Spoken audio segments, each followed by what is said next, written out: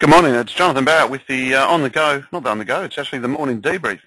Morning debrief, it's July the 13th, the current time is just close to 8 o'clock, and a bit of a good night last night. In fact, trading has been pretty good across the board for a lot of those that understand. We closed out the hedge the other day, and it's a little bit dubious in terms of where we closed it out, because it was close to the high of the day, but given the rally last night in the equity markets in Europe and the US, I think we're all a little bit more comfortable that perhaps this trend is sustainable. Good numbers, as we know from Alcoa, and with the reporting season has kicked off in the US, so that should provide us with some follow-through in terms of good responses, in terms of how stocks should behave, and all for all intensive purposes, so far they're looking okay.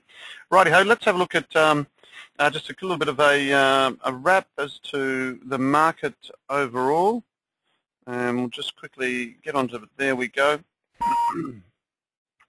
Oops, I don't know what happened there. Anyway, that's what we wanted to see. Righty-ho, let's have a look here quickly. General overview, the US, as we mentioned, was relatively strong across the board. The Dow Jones was up 1.44%, the S&P was up 1.54%, so quite good. The Nasdaq up just under 2%. The Stoic was up 1.92%, FTSE up 2%, the CAC up 1.96%, and the DAX up 1.87%. So pretty positive there. Just looking at obviously what happened there across the board with the local markets as well. The SPY managed actually a good comeback. The SPY on SciComm closed at 4,425. That was quite positive, and that was up 69 points. Let's have a quick look at the chart of the futures. So you can actually see, as you can see, that's a bit of a breakout there, and as you can see right at the top there. Now, we've got to see whether or not this is sustainable. And I think the key is obviously going to be China.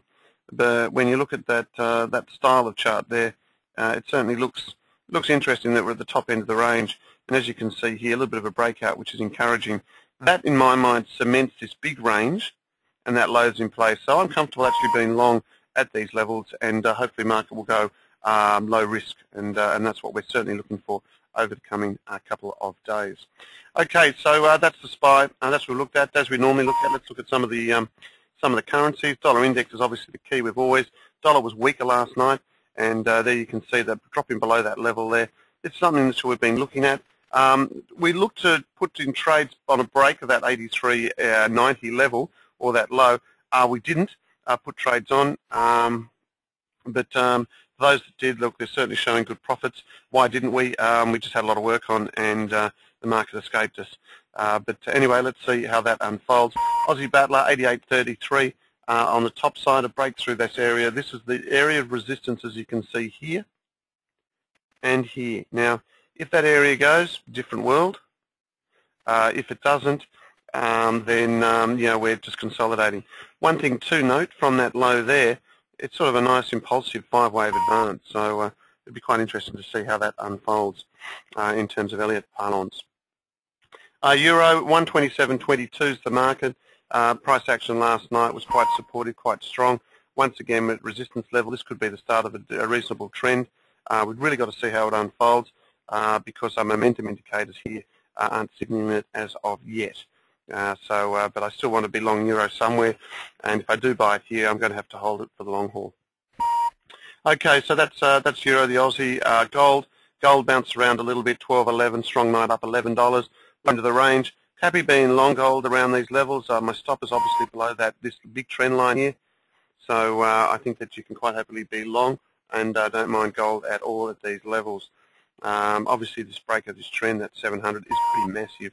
So obviously a breakdown here will be a little bit dubious as to what happened. That low we had, so one knows, is around about 1184, by the way. So that's the key area for me in terms of a continuation of a trend or moving into consolidation. Strong move on crude last night, very strong indeed, 77.12, basically suggesting that that move to US 80, as we've mentioned in the all the reports we've had, CNBC, Bloomberg and all that, this is the range, and we're looking to test that 80 pretty soon.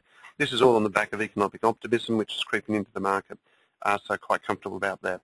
Copper still going sideways, but this sort of pattern is reminiscent of the market that's ready to move to the top side. Okay, so hold no regrets on that one. Takes out this high, then we can see it back to this level. And I think that's the sort of area which I'm actually looking at in terms of what could occur out there.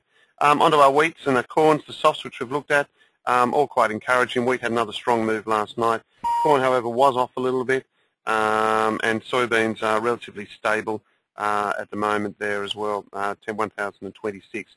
Now, these are all areas which we've picked to say that the grains would move higher, so I'm still quite confident that this trend is in place.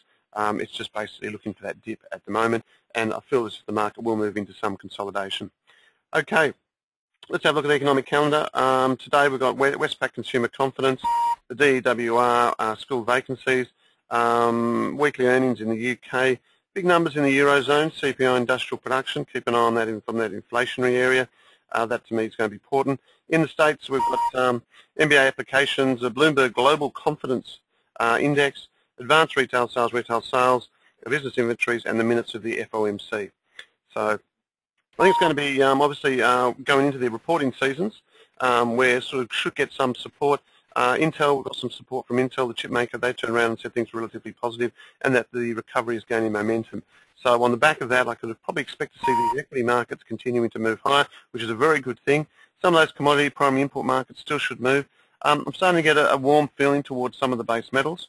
But one thing that is plaguing me is the fact that the dry Baltic index is not strong as what I'd like it to be. In fact, it's been horrendously weak over the last couple of weeks, and that does concern me. But anyway, that's about from me today. Hope you all have a good day, and we'll certainly talk to you tomorrow. Bye for now.